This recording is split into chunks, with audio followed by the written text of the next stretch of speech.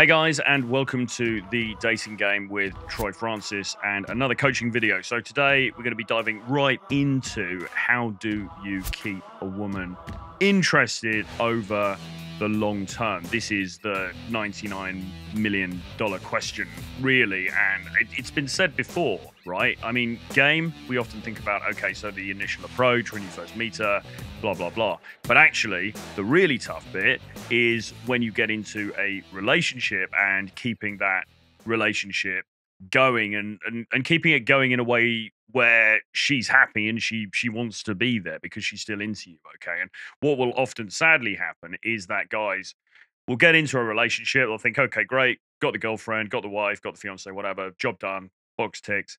They'll kind of let themselves go, and she then starts to lose interest, and then maybe they break up or some infidelity happens, or at the very least, you know, the relationship goes downhill, it becomes unhappy, there's a lot of arguments, etc., etc., etc. And obviously you want to avoid all of those things, okay? So how do you do that? Well, it's not an easy task. It is possible. People do make this work, okay?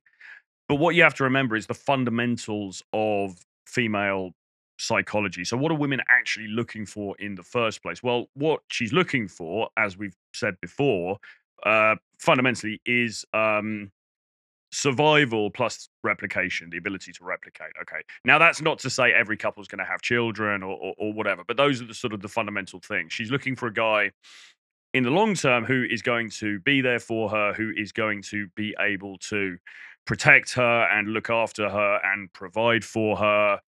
In theory, I mean, she may be working as well, but you know what I'm saying? He's competent, he's able to get stuff done.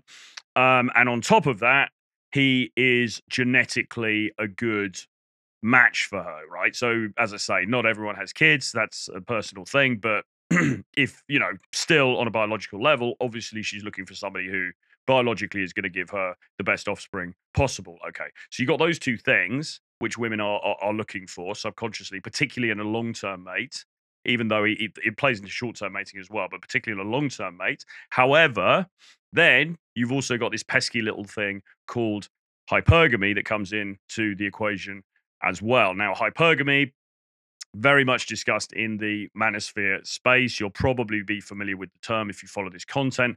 What it basically means is that women want to be with the best possible man that they can get. All right. Now, on the surface, that sounds very simple and it makes a lot of sense because why wouldn't she want to be with the best dude she can get, right? Sounds pretty, you know, pretty obvious, like a no-brainer, as we would say. The issue, though, is that hypergamy is something of a movable feast, okay? Because you might think, so what does hypergamy mean? Well, it means, okay, the best-looking guy she can get, or the tallest, best-looking guy she can get. All right, well, that's one thing. Or the most jacked guy she can get, right? So it could be that. It could be all these physicality things. But then what if the guy's got those things, but he's not particularly wealthy, right? He doesn't have resources, okay? So he might then be lacking in this other aspect of hypergamy, which is money, which then, you know, and she might be completely in love with this dude for, turn this down. She might be completely in love with this dude for a period of time. But then there's this aspect of hypergamy that's not quite being ticked off. And I suppose if you bring it back to survival versus replication, you know, he might be actually ticking the boxes on the replication side of the formula very effectively, but maybe less so on the survival side. Because if he doesn't have the resources to provide longer term, then could that become a problem? Is she going to have the lifestyle that she wants? Are the kids going to have the lifestyle that they want, et cetera, et cetera? So, you know, what will often happen is, you know, the girl might date that dude, you know, in college or in her party years, and then she's a bit like, hang on a minute, this guy's a bit of a waster. He doesn't seem to be serious about his career. He doesn't seem to be making any money or having any plans to bring in money. And so now, actually, this guy over here, who maybe isn't quite as good looking and it doesn't have quite as good a physique, but has got it dialed in financially, then suddenly this guy over here starts to look more attractive, and maybe she monkey branches over to him. Okay, and then the reverse could happen a few years later. You know, maybe she's with that dude for a while. Maybe they have a couple of kids. They have a bit of a family life together.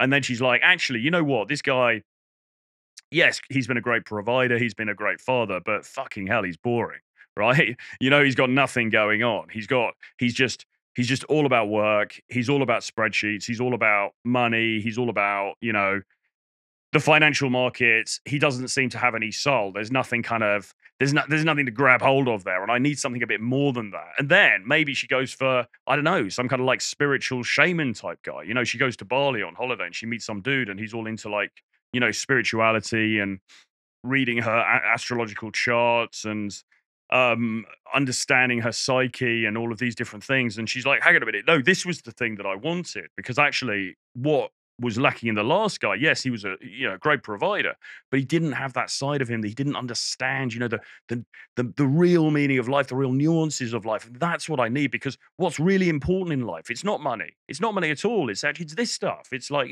so then she goes with that dude for a bit. And then she gets fed up with that dude, and she's like, "Oh, actually, he's a bit of a loser. He's a bit of a hippie. He's a bit of a brokey."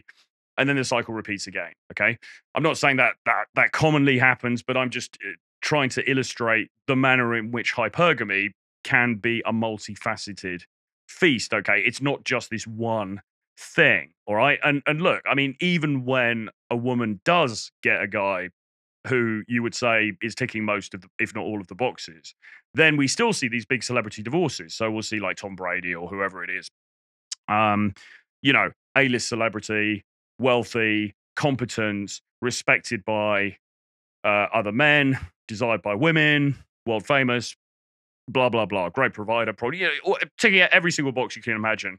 And still he ends up in a situation where he's no longer with his wife. You can look at other people as well. There's plenty of examples: Johnny Depp, Will Smith, etc., etc. Okay, so even when you are ticking all the boxes, over time, the woman can still become dissatisfied with aspects of what you have to offer, and they may seek the aspects that she feels that you don't offer elsewhere. Okay, so the question remains: how do you prevent this happening?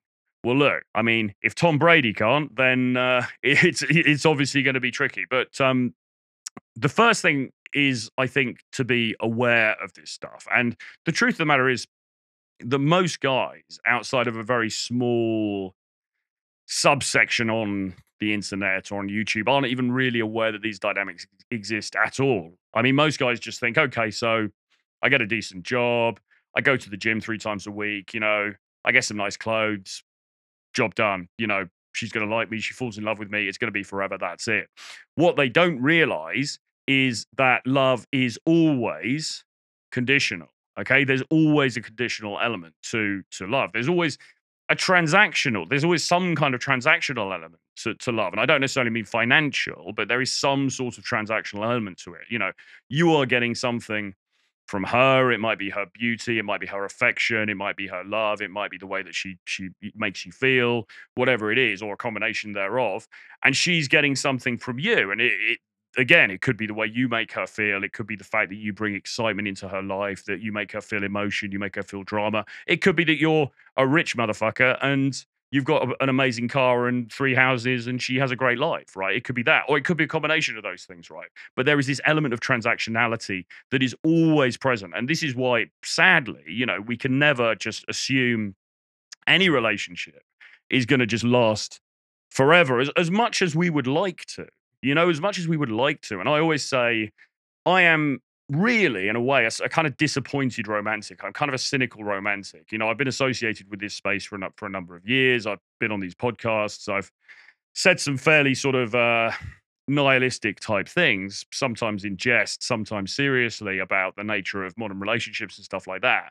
But just as a thought experiment for a moment, wouldn't it be great if it all worked out like it was meant to? Wouldn't it be great if it was all like in the Disney movies, or if it was all like on the rom-coms or whatever, right? And you just met somebody, you guys fell in love, and you're all good. Now, of course, that does happen. It can happen, but increasingly in the modern world, it seems to be somewhat rare. So the first thing, as I say, is knowledge. Okay, knowledge is power. You have to be aware of the dynamics that are at play here. And what, of course, is making all of this more difficult or more challenging is the fact that we have social media and we have the tyranny of choice. So she can look at her Instagram, she can look at TikTok, she can look at whatever, and she's seeing this constant feed of these high value dudes.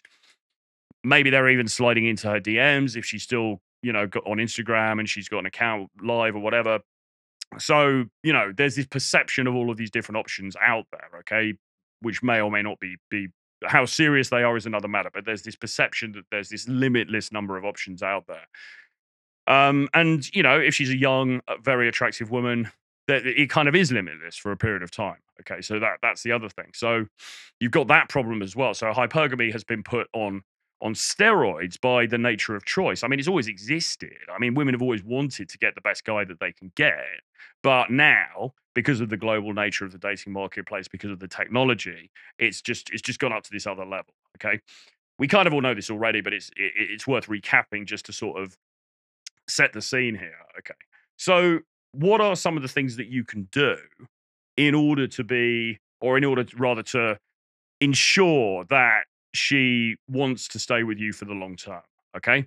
Again, there's no silver bullet here. There's no guarantee because you can do everything right.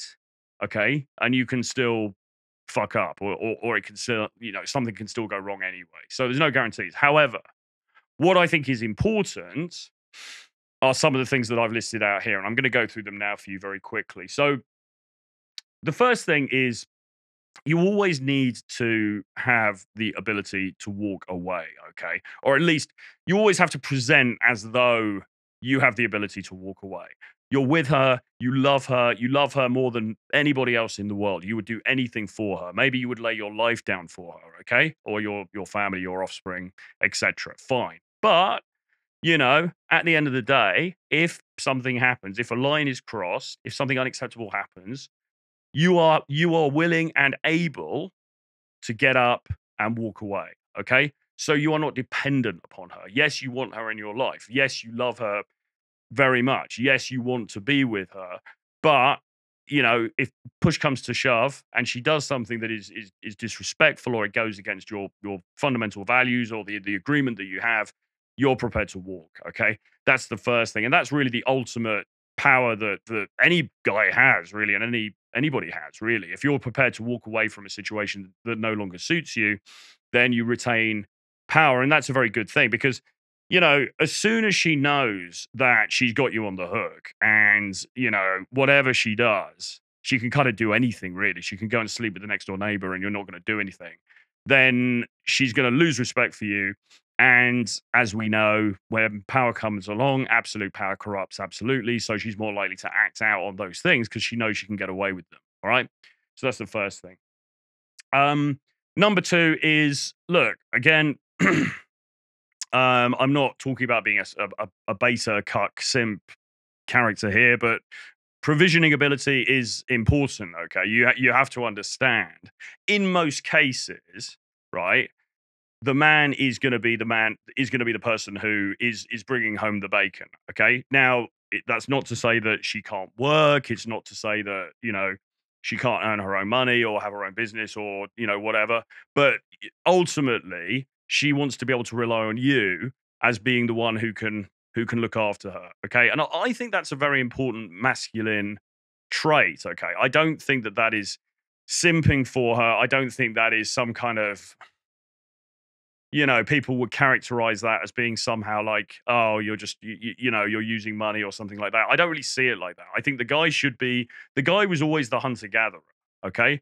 The masculine man goes out, he eats what he kills and he basically brings that home for his family and he looks after his family. He looks after the woman he's with. Okay. So you want to retain that role. Now, of course, in life, shit happens, all right? Maybe you go through a tough time. Maybe you lose your job. Maybe there's a problem with your business for a period of time or whatever. If you are with a good woman, okay, and that's another thing I guess we should say. Obviously, you should try to select a woman who you think, to the best of your knowledge, is going to stand by you. But if you're with a good woman, then she should be prepared to stand by you for a period of time while you get yourself onto your feet, okay? She's probably not going to hang around forever, though, okay? So ideally, yes, she's going to be there through the tough times as well as the good times, and that's the ideal. But bear in mind, there are going to have to be some good times. It can't all be bad times, and you're just sitting there in your bedroom, and she's, bringing home the bacon. It's just, it's not going to work out. Okay, so you need to be prepared to undertake that provisioning. Okay, now another note to the non-believers here, because people are going to say, "Oh, so you're talking about being a provider? Well, that's blah blah blah." But you always talk about being the lover. Yes, initially, when you first create that attraction, when you first draw her to you, yeah, she should be into you. She should be into you as a lover. She should be sexually attracted to you. Okay, that has to be the bedrock. However, when the thing becomes a bit more serious and a bit more structured, then you are the man, and you kind of have to step up to the plate. And if you don't, I mean, there are some women who will date a guy who earns less, or who stays at home or whatever, but most women don't really want that. All right, and that's just the reality. Okay, so you have to accept that. You have to understand that. The next thing is the ability to handle anything. Okay, so whatever happens, okay, you are the man in the relationship. You are the one ultimately where the buck stops. All right, so if somebody breaks into the house, you're the one who's going to have to deal with it. If the boiler breaks, you're the one who's going to have to deal with it. If the electricity goes off, if the roof falls off, right, you are the one who's going to have to deal with it. You have to be prepared to step up to the plate and get things sorted out. Okay, um, again, you can't be sitting there helpless, looking at her, asking her to do it. That's not to say that she can't help you out with things, but she needs to ultimately feel like she can rely on you if the shit hits the fan. Now, hopefully, it won't happen that often. I mean, hopefully, most of the time things will be kind of running along okay, and it's all good. But in the end, when something happens that's challenging, she has to be able to rely on you, and she has to know that she can rely on you. Okay, whatever it is. All right.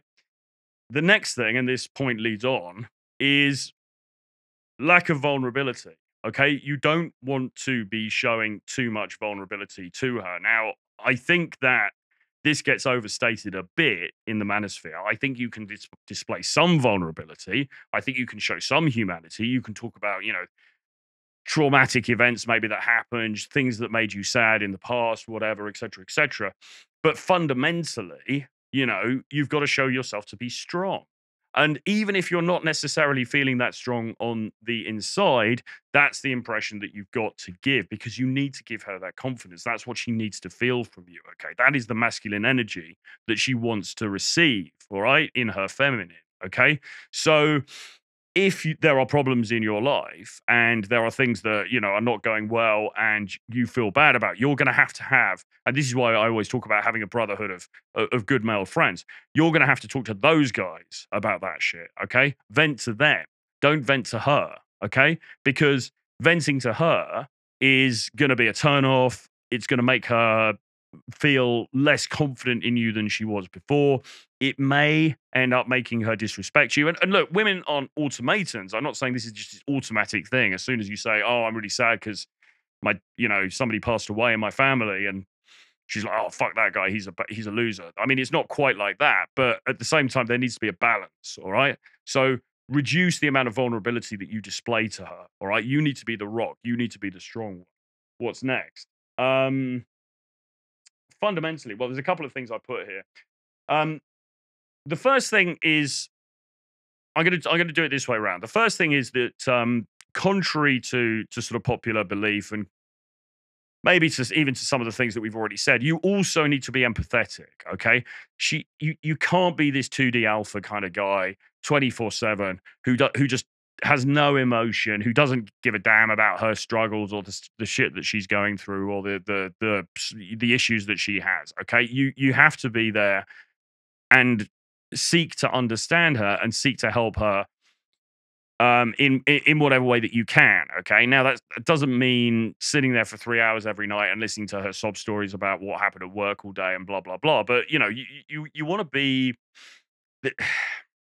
There's got to be that side of it as well. Okay, and I think guys will often come into a space like this and they think, right, I've just got to be this hard ass 2D alpha. I've got to be this kind of like cartoon He-Man character who's got no feelings, no vulnerability, just getting shit done. It's this Jocko Willink kind of version of masculinity. where there's no empathy at all. You need to have some empathy. She needs to feel cared for. She needs to feel loved. Okay. So ensure that that is present, because if that's not present, then in the end, that's going to be to your detriment as well. Okay. And then finally, and this I suppose is the most important point of all, is you've got to seek to remain her best option. Okay. Because ultimately, what is hypergamy? Hypergamy is she wants to get the best option she can in the dating marketplace. Somehow, you have to seek to remain her best option. Okay. How do you do that? It's not easy. The only answer that really makes any sense is constant self improvement and constant self reinvention. Okay. What you can't afford to do is just sit on the couch and be the same dude that you were 6 years ago when you met. You need to evolve. Okay. Things are going to change. Things in your life are going to change. Things in the relationship are going to change. The challenges that you face are going to change. The geopolitical landscape is going to change. Okay. You need to be constantly working on yourself and constantly making yourself better than the people around you. Now, the good news is that, look, it's not like you have to be this super, like top 0.0001% man. All you have to be really is a bit better than the people around for the most part. Okay. Because it's a fiction to say that women's love is so fickle that she's just going to drop you immediately just for some other dude, just because he's got a better car. I mean, and if she does, then she's not the kind of woman that you want to be with anyway, right? But for the most part, that's not going to happen. But you do need to be leveling up. You do need to be working on yourself, and you do need to be maintaining and indeed improving your position. Not just financially, in all aspects, okay? You need to be becoming a better man all the time. As Mark Manson said, the only true dating advice really is self-improvement, okay? So that's what you have to do. You have to remain her best option to the best of your ability. Those are the things you've got to do. Even then, it's tricky. We live in a tricky world as far as this kind of stuff is concerned, but it is possible. And again, in closing, finding the right woman, choosing the right woman is super, super key. Because if you start off with somebody who's not forgiving of, or sort of it seems intolerant of certain things, and is not going to be understanding, and is not going to give you a little bit of leeway from her side, then you're off to a very, very bad start. You want to find somebody who you are, yes, attracted to, yes, you get on really well with, yes, there is chemistry, there's that bond there, there's that sexual connection there, whatever. But equally, your sense is that this is somebody who, when times get tough, she's going to be there and she's going to help you through that. But in the end, as I say, you have to be the captain of the ship, all right? So you want some sort of feeling that she's going to not just bail at the first sign of any trouble, but ultimately you also have to accept the fact that you have to man up and you have to be the guy who's going to get things done, get things sorted, solve the problems, etc., etc., etc. Anyway, I hope this video helped. Please do give me a like on the way out. Please do subscribe to the channel. We've got plenty more where this came from coming up very soon. Hit the notifications bell and write a comment below. Let me know what you think about this topic, and also any other topics that you would like me to cover in forthcoming videos. And the other thing is, if you want to talk to me about your own dating situation, if you'd like some help, some advice, you can just email me, troy@realtroyfrancis.com, and we can organize a quick call and we can get into it that way.